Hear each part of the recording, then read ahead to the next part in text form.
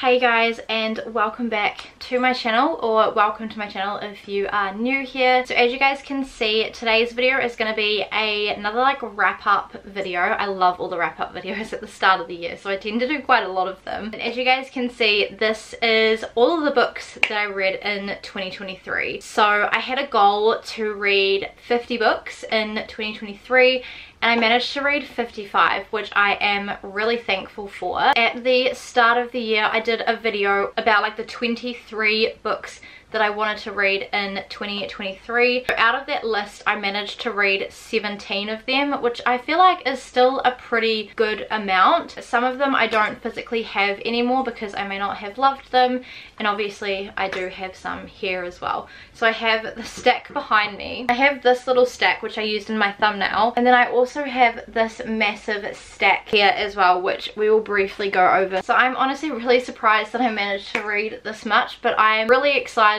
for the new year and all of the reading that I will be able to do in the new year. I definitely read some good books in 2023, and I definitely read some terrible books. If you want to know some stats, then I have quickly worked out some stats which I will let you guys know. So I read 25 romance, so that's like pretty much half, almost half. I read 2 dystopian slash sci-fi, which I'm actually genuinely quite surprised at because I do tend to read a lot more dystopian and sci-fi. I read 2 general fiction, 6 fantasy, 4 mystery, 6 Christian non-fiction, 5 thriller, and 4 non-fiction. So quite a good range of different books. So I did do a video halfway through 2023 where I did like a mid-year reading wrap up. So I'm not going to talk about those books in depth that I read then, but I thought I'd just give you guys a bit of an overview, and then if you want to know any specifics on those books, then make sure you go and watch that video as well. Otherwise this video would just be ridiculously long. So yeah, if you want to know what books I read in 2023, then just keep watching. So I'm going to do the books in order from like what I read at the beginning of the year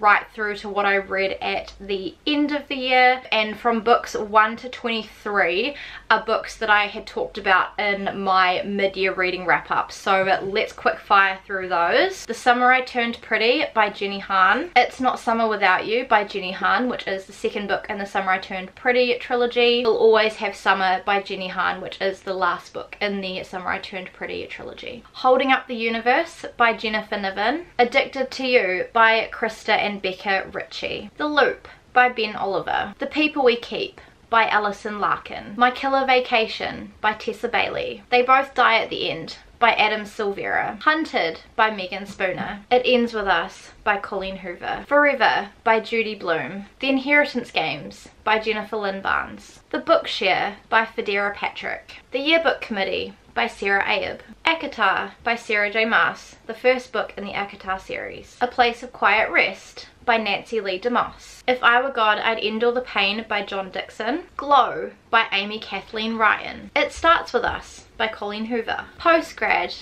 by Emily Cassell. Verity by Colleen Hoover. And No Funny Business by Amanda Eskel. Alright, so now we move into the new books that I have not talked to you guys about. Magnolia Parks by Jessa Hastings. I thoroughly enjoyed this book. This book is not for everyone. It does have a big miscommunication trope in it. It has toxic relationships, but somehow it just works. I loved all of the characters. So this one here, I'm pretty sure is a dual POV with Magnolia Parks and BJ Ballantyne. This is kind of very much like Gossip Girl in a book, like very Chuck and Blair. They come from like very rich families, so it's a lot of like rich people drama, which I absolutely love, and I just flew through this. They are quite chunky books. I also love the cover. These covers are the old covers, and the artist that designed these covers were her debut covers. It is set in London, so rather than like Gossip Girl being set in New York, this is kind of like Gossip Girl but set in London. I enjoyed this. This is the first book in a series. So you have Magnolia Parks and Daisy Hates. Magnolia Parks has 3 books, with the 3rd book coming out this year, and Daisy Hates has 2 books so far, but her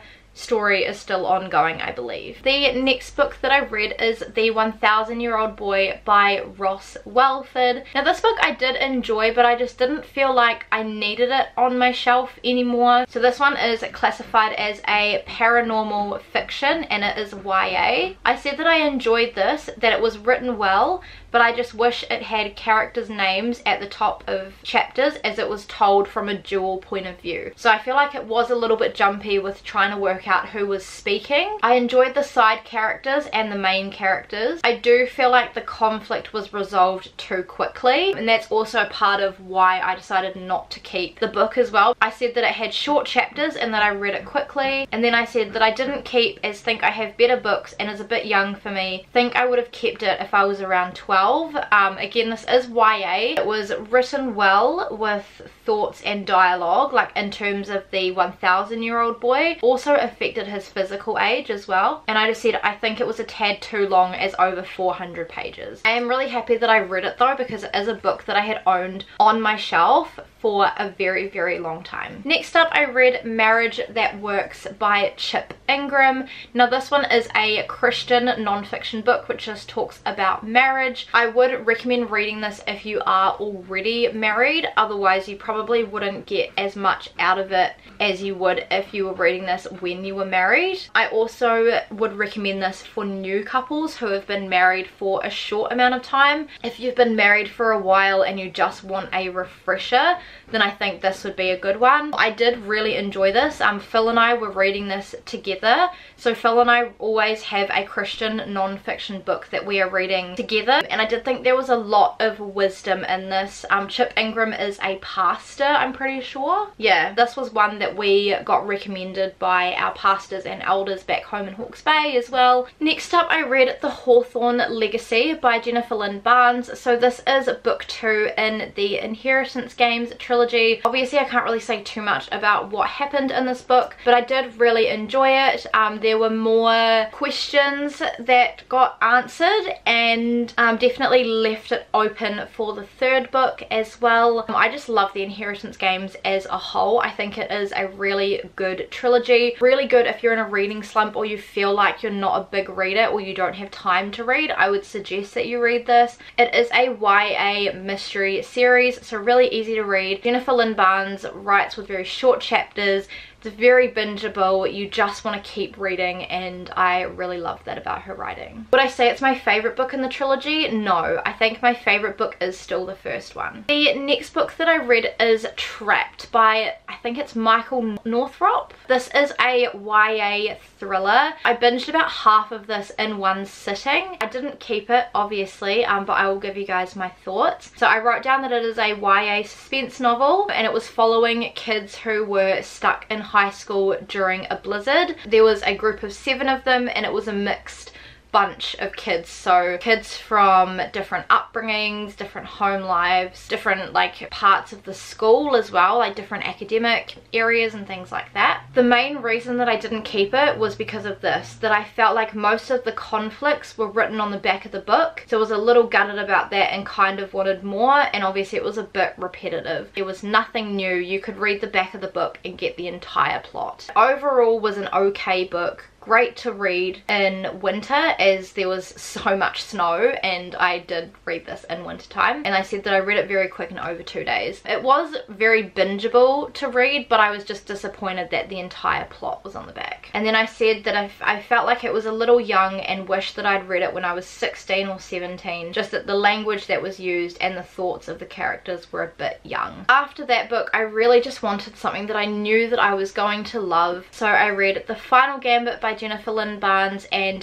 One Hawthorne Night, which is the short story in the back of this book, which relates to this Final Gambit book by Jennifer Lynn Barnes. These next few books, like the next 4, if you include the little short story, which I do, I include it as one, I read in a reading vlog from last year, so I will leave that down below and in the eye if my cards are working. Sometimes they are, sometimes they aren't, but again, loved this. I thought this was a really great wrap up to the trilogy. I was really glad about the decision that Avery, who is our main character, made at the end of the story. I think it fit really well with her character, and it was kind of what I was hoping that she would do. I feel like all the loose ends were tied up as well, and I enjoyed the little short story at the back. It was just really nice to have that little bit of extra information and time spent with the characters. Next up, I read another Christian non-fiction book. So this one is If I Were God, I'd Make Myself Clearer, Searching for Clarity in a World Full of Claims by John Dixon. This is a super duper short book. This is in the same series as If I Were God, I'd End All the Pain, which obviously I talked about in my previous wrap-up video. This one is basically just how to understand God in the world that we live in and why he doesn't seem to make himself clear, why in the Bible he speaks in like metaphors and parables and things like that. Again, it was a really short read. Phil and I were reading this together, and there's only like 79 pages. It is one of those books where I feel like you could just sit and binge it and you wouldn't have to like pick it up and put it down. I did really enjoy this, and I think this is a great one that will be able to lend out to people as well if they just want to understand God a little bit more. And the next book that I read after that one was Out of the Ice by Anne Turner. This one is an adult thriller book. It's technically like a psychological thriller, but I've just lumped in thriller as a whole and haven't really looked at like subcategories. I didn't keep this book, and I will let you guys know my thoughts as to why. Again, I talked about this in my reading vlog, so if you've seen that, you'll be able to see me through the whole experience of reading this book. I enjoyed the setting of it being set in Antarctica and enjoyed learning about the wildlife. It's definitely made me want to read more books set in Antarctica, because I loved any time that it talked about the wildlife or like all of the ice and the peacefulness of being in Antarctica. I said that the story struggled to keep my focus though. I feel like anytime it wasn't talking about the wildlife and the setting, I was getting distracted. And I feel like everything that happened was on the back of the book. So like all the conflicts, the entire plot was all on the back of the book, so you could have read the back of the book and claimed that you'd read the book. I said that the ending was the only other good part apart from the like setting aspect of it. The suspenseful scenes didn't seem that suspenseful. Obviously it is a psychological thriller, so it is a little bit different to a normal thriller, but I think just the way that they were describing things and setting things up and setting like the scenes and stuff up, I just expected a little bit more. And I said that the adult main character was likable, but that her friend was whiny at times, and I remember just really being annoyed by her friend as well, and her friend just wasn't acting like an adult either. I just feel like I wouldn't recommend it over like some other books on my shelf. Next up, I have another Christian non-fiction. So this one is Enjoying God by R.C. Sproul, Finding Hope in the Attributes of God. I did really enjoy this book. I definitely think this will be one that I come back to and read as well, but it just was talking about God and his character and like the claims of the Bible, and also just like the bigness of God. If that makes sense, and just how we can trust him, have hope in him, and I did really enjoy this. R.C. Sproul is a pastor as well. And then I read Icebreaker by Hannah Grace. I think I read this in like the latter half of winter or maybe beginning of spring. I really enjoyed this book. This one is a sports romance, so the girl is a figure skater who is competing. The guy is an ice hockey player, and I'm not really a sporty kind of gal, but I really enjoyed reading about this sports romance. This is also a reverse Grumpy Sunshine, so the girl is grumpy and the guy is a golden retriever. The guy's name is Nate and the girl's name is Stacy, and I loved their characters. There was a lot of character development in this book as well. I loved the friend groups as well. Like, I think Hannah Grace just really knows how to write friend groups well. This one is also the first book in the Maple Hills series. I have the second book, which is called Wildfire, which I do want to read very soon because it's set at a summer camp. And then we do have the third book called Daydream coming out in June, which I'm really excited about because one of my favorite characters characters in this book is Henry, and Henry is the main character in Daydream. So Daydream is Henry's book, which I'm really excited about. It was really good. Like, there was a plot alongside the romance as well, which I really enjoyed, and the ending was really good. One thing I will say about this is that it is quite spicy, and if you're not used to reading spice, it might be a lot to take in. It was a lot for me to take in, and at one point I almost was like, I don't know if I can read about this. But then as I kept reading, the spice scenes seemed to get less and less, which I really enjoyed. It is a bit of a longer book for a romance book. It is over 400 pages,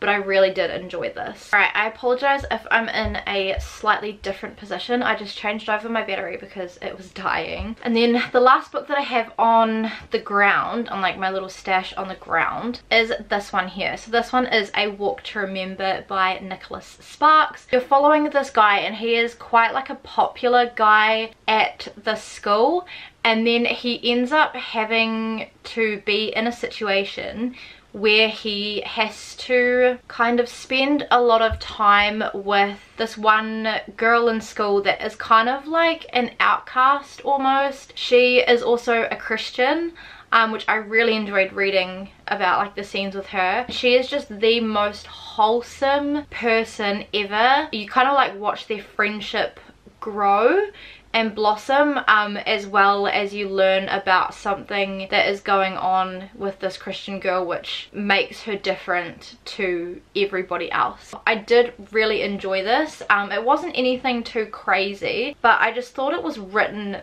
very well, and I really liked the Christian influence in this book. I thought it was done really well.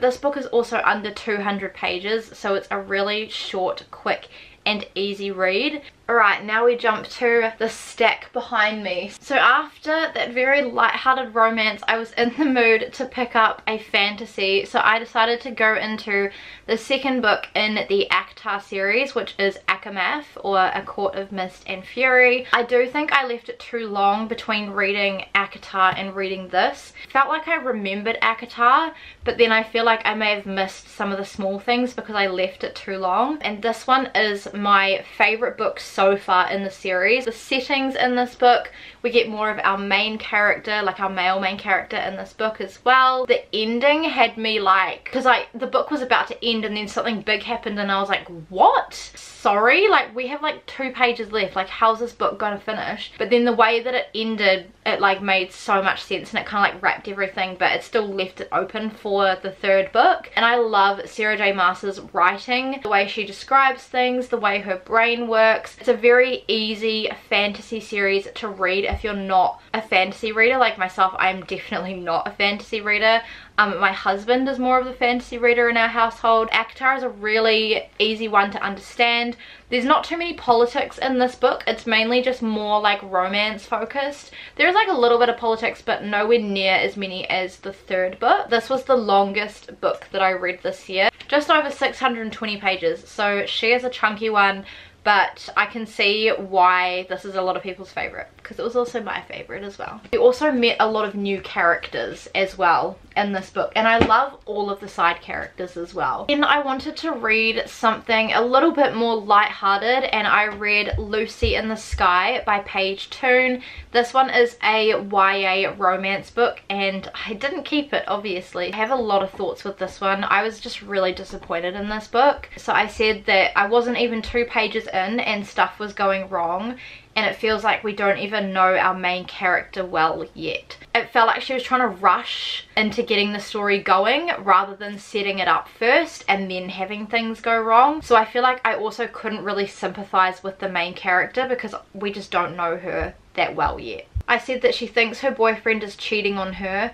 It's not confirmed, but then she starts writing him off and going after another guy, which seems very hypocritical. The main character was not likable, calls people names by like page 5 and is mean. She basically just assumed something and went with that as fact. It really annoyed me because I'm like, you haven't even had a conversation with your partner about the fact that you think that they're cheating on you. And it also felt like the author was trying to add in more drama than was necessary, and if I can't like the main character and I can't root for them, I don't really care much about the story. I said that it was a summer read. I think I read this in like late spring. I said that the wedding is a big part of the story but happens halfway through the book, less than 200 pages in, and it is a 387 page book. Felt that the rest was just unnecessary drama, a lot of big scenes, just had 2 lines about it. So on the back of the book it's describing this girl who is, she's like a successful person, like got her own life and all that kind of stuff, but she's flying home to a wedding where her best friend is marrying her high school crush, and so it like seems like this whole thing is revolving around this wedding, but this wedding happened before the first 200 pages of the book. I said that it has jokes throughout it and it's so cheesy and I hate it, and I said that the jokes aren't funny either. I remember that, it was really just not great. When I was reading, I said that the boyfriend is a bit of a dick as they never want to spend time together and he never invites her out, or he just hangs at home. I literally just wrote, I just don't care. This is where like normally like I would be tempted to DNF it, and I was tempted to DNF it, but it was on my 23 books to read in 2023, so I just really wanted to get through it. I said that it was written YA but it reads very young, and it was like a chick lit novel, and it was also this author's debut novel. I said that her mum and friends call her out for cheating and she just ignores it or convinces herself she's not when she clearly is. There was a cheating trope from like the main character, and I said that she was complaining about a 2-year age gap in a relationship, and I said like get over it, it's not that much. It wasn't at an age where like she was in high school and he was in college, like they were both out of high school and working. Like some of my friends who have got married have 5 years between them and their husband. One of my friends is 10 years younger than her husband, and then I just said that it was not believable and no character development. All of the non-fiction books and the Christian books I was like reading alongside of these other like fiction books, but after that I went and binged the rest of Love Stories by Trent Dalton. I really enjoyed this book. Basically this book is Trent Dalton sitting on a busy Brisbane street, like a main street, and just asking people about their love stories. There is a little trigger warning at the start of this book because it does deal with some heavy topics, and it's like relationship, friendship stories, like kind of like finding yourself stories, and I just thought it was so wholesome and so sweet and just such a breath of fresh air. Knowing that these like real people was pretty like overwhelming, but in like the best way possible. And this was quite good because again, very short chapters. I would just read maybe like a couple of these at night before I went to bed, and it just put me like in the best mood. Like I had really good sleep. After that I picked up Ricochet by Krista and Becca Ritchie. This is the second book in the Addicted to You / Calloway Sister series. So this is a 10-book series where it has the Addicted series and the Calloway Sister series. You can read them separately, but you are recommended to read them together. This book, it wasn't my favorite. I did enjoy the first book more. I also feel like I was kind of slumpy when I was reading this because I read this after Lucy in the Sky, so I feel like I may have liked it more if I was reading it when I wasn't as slumpy. But in this book you just got Lily as she was trying to overcome her sex addiction, and I think I honestly just preferred having Lily and Lo. I did enjoy this one. Like you did learn a lot more about like her family and her siblings and things like that, and I did enjoy it, but I just didn't enjoy it as much as the first one. So I am excited to go into the third book where we have Lily and Lo again. Again, this was a really short, quick and easy read. With this series there's not as much plot. It's mainly more like a character development series and more of like a hanging out with these characters, and they also both come from really rich families. And I think the first 3 books are Lily and Lo, and then as you get through the series you do get like the other sisters books and their like partners, because I think there's like 4 Calloway sisters, so they each get like different books and things like that. Next up I wanted to dive back into one of my favorite fantasy or kind of like urban fantasy series, and that is the Miss Peregrine's Home for Peculiar Children series. So this one here is book 4, so this is The Map of Days by Ransom Riggs. Obviously I can't really say too much about what happens in this book. Miss Peregrine's Home for Peculiar Children is kind of like a series where it has like a world that is taking place alongside like the main world, and basically you're following Jacob, who is the main character, and like I think there's about 10 other characters that become main characters, which are the peculiar children. And Jacob's grandfather dies and basically sends him on a quest to find the lady in the loop, because his grandfather was like involved in this world and had like special powers and things like that. And so Jacob goes in search of this world to try and get answers as to what happened to his grandfather, because he died in like a really weird way. And he finds this world, and then they go on like all these adventures and stuff like that, and it's just so wholesome. One of the things that I love about this series is that it has little Polaroids in the book which help to tell the story. And all of these Polaroids are 100% authentic, like they are real photographs, and Ransom Riggs has crafted these stories around the photographs. And I really love that no matter who you are reading this series, I feel like everyone has the exact same picture of what is going on in the series, and like we are all viewing things the same, and that never ever happens in books. But this is a series where I feel like I don't like to leave the books too long either, just because there is so much that happens and I don't want to like lose like the thoughts and like lose what is actually going on.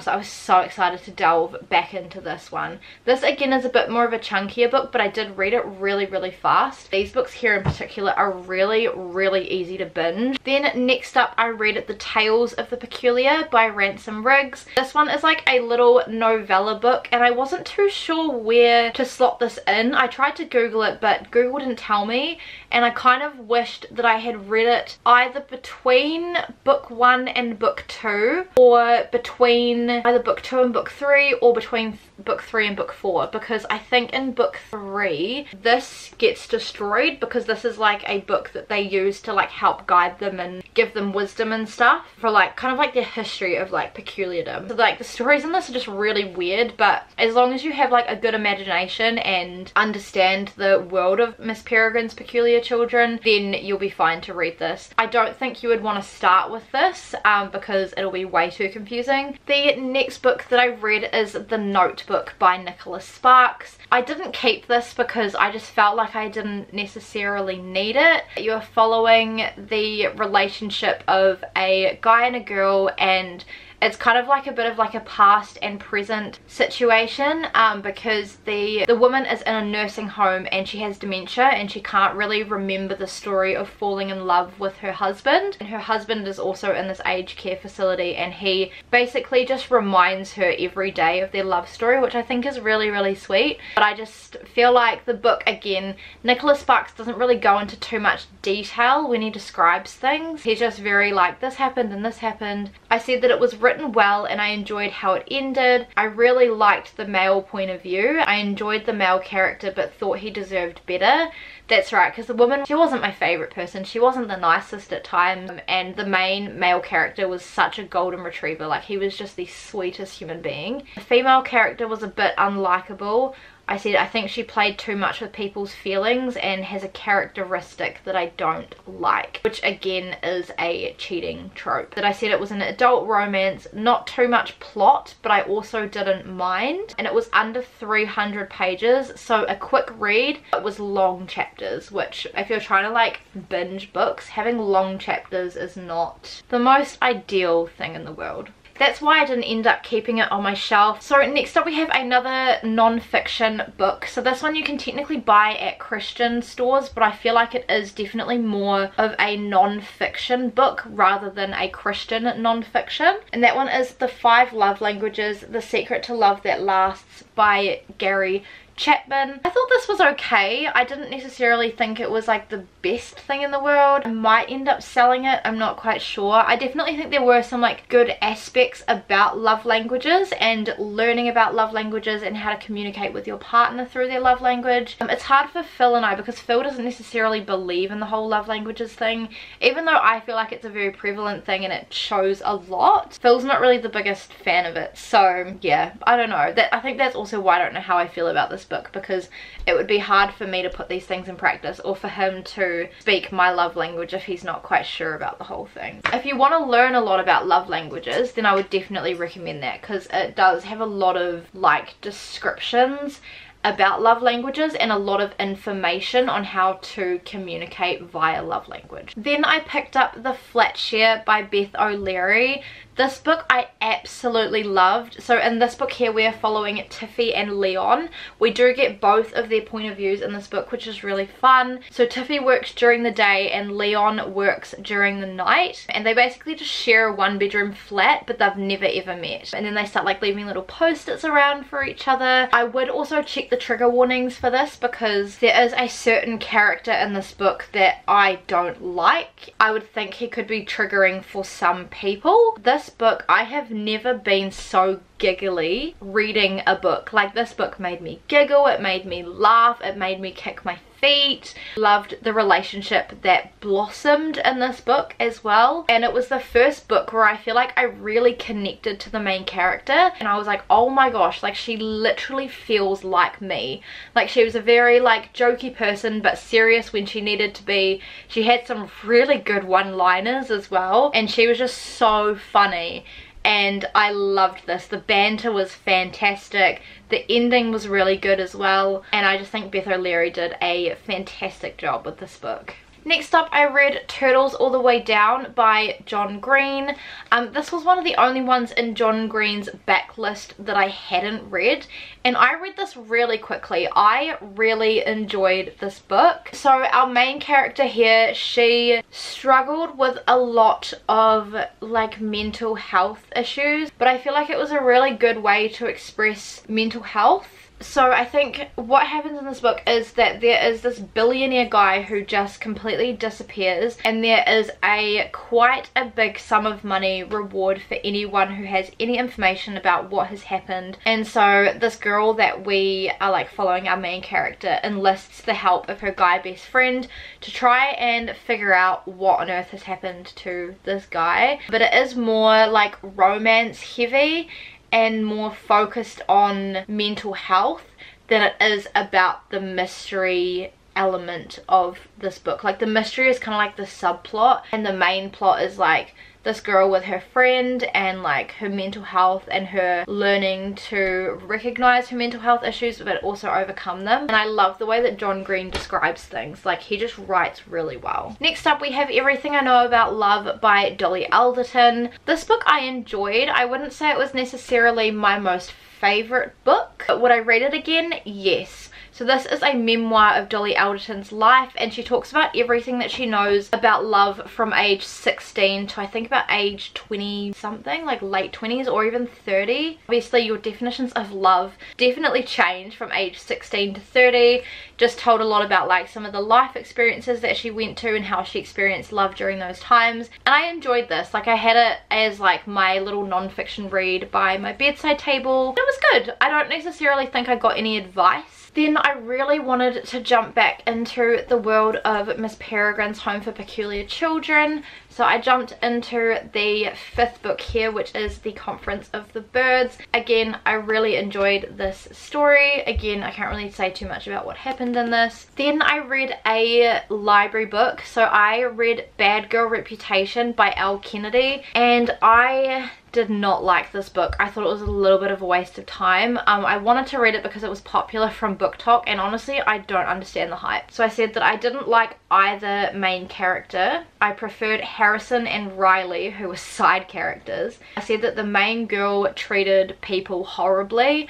I remember she was very like talking about people behind their back, was just a really nasty person. The guy was very like lust driven, and anytime he would talk about how much he really wanted our main girl or like how much he really liked her, it was always like physical attributes that he liked. Like, it was never like her smile or her personality. It was just like the typical things that guys say when they are trying to get one thing, and I just really not appreciate that. I said that there wasn't a lot of character growth. I didn't enjoy the relationship as it felt toxic and lusty. I said that it was a short book. It was just over 300 pages. I said that I enjoyed the brothers' relationship in this book and that there wasn't really a plot. Alright, now we get into some Christmassy holiday reads. So all of these books I would have talked about in my Vlogmas videos. So if you want to go a little bit more in depth, then you can go and watch those. I'll leave the playlist down below. The first Christmassy book I read in 2023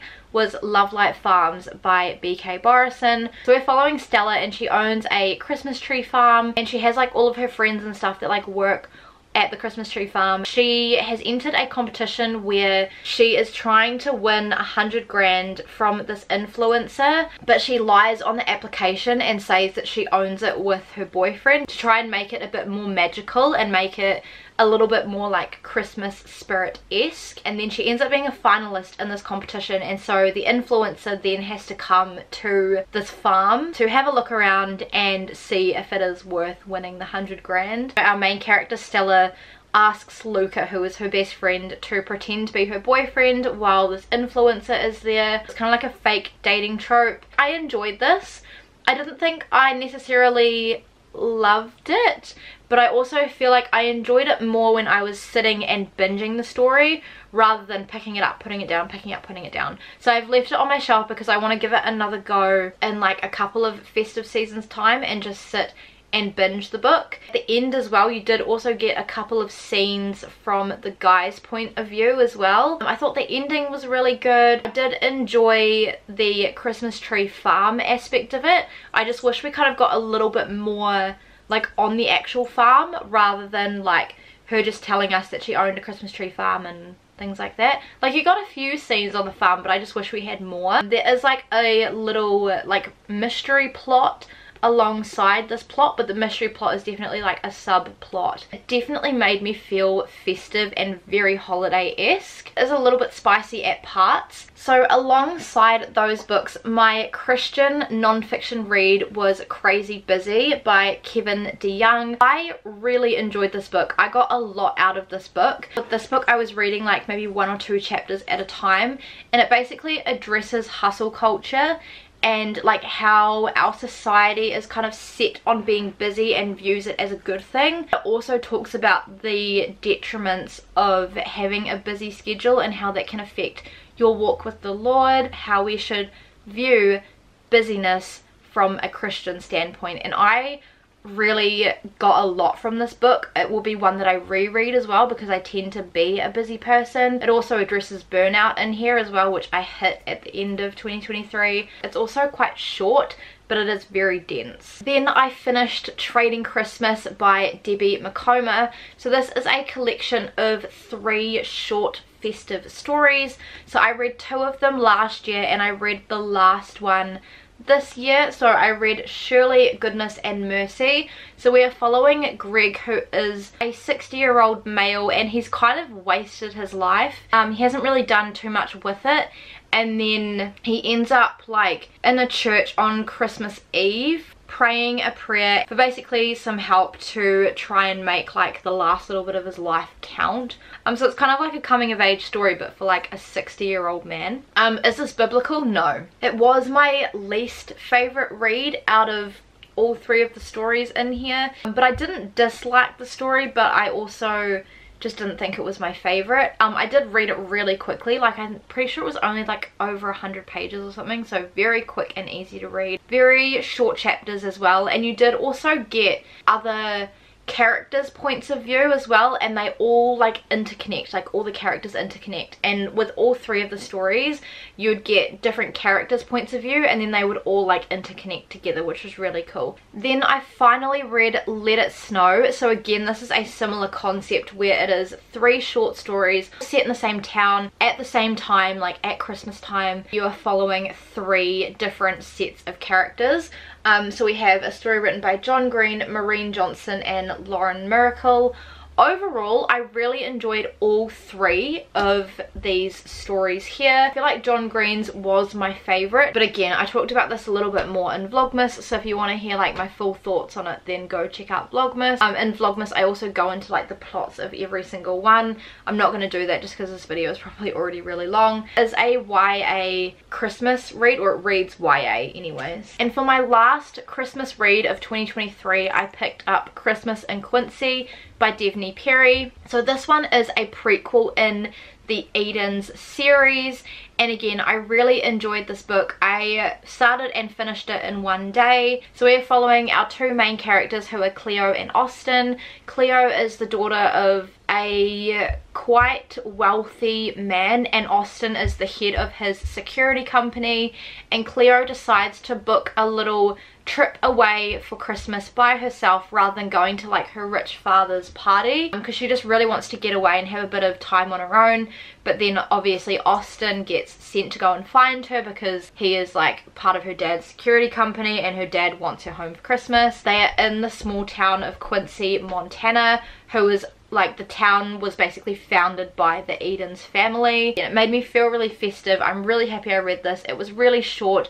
It was a dual POV, which was really cool for a novella, and I still feel like this had a lot of plot considering it was a novella. This series is a contemporary romance series, but I think in some of the other books you do also have like a slight thriller plot line as well, which is really cool. And then guys, we have made it to the last book. The 55th book that I have read is Jeanette McCurdy's I'm Glad My Mum Died memoir. So this one I actually listened to as an audiobook. I'm not really an audiobooks girly, but it was narrated by Jeanette McCurdy, and so I was listening to it, and I also had like the book open and I was just using it as if she was like dictating to me. So I was kind of like going through this as she was reading it to me, and I feel like that was the best way for me to really understand the emotion that she was trying to convey. I thought it was written very well. It definitely is quite insightful into the world of childhood acting and how that actually mentally affects the children, and also talks about the abuse that she went through with her mum, and also learning to recognize abuse, and also a lot of her struggles that she had that kind of followed along from her abuse. I would definitely check the trigger warning. I'm really thankful that she is writing because she always wanted to write, and I think being able to hear her story from her voice in her words and like doing different voices and things for characters, it was just so powerful. And it is definitely the most powerful memoir that I have ever read. I also read this within 2 days, and it's like a 300-page book because I was just so engrossed in her story. And again, I find it very interesting reading and learning about other people's stories, and I do really enjoy reading memoirs. But yeah, this one was a difficult one to read, but I am glad that I read it. So there we go guys, those are all of the 55 books. I feel like this video was a long one, so if you're still here, thank you so much. My reading goal for this year, for 2024, is to read 55 books. If you guys enjoyed this video, please make sure to give it a big thumbs up and subscribe to my channel if you have not already. Please make sure to turn on the notifications and check out my social media. It's always linked down below in the description box. If you guys are going to read any of these books after hearing me talk about them, then let me know in the comments below.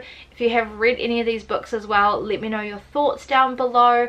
If you want to watch any more book related videos, I have an entire playlist on my channel, so I will leave it down below, and if I can put it in the iCard I will. Sometimes my cards work, sometimes they don't. It's very hit and miss. I am really excited for all of the reading that I will do this year. So I think that is everything, and I shall see you guys in my next video. Bye!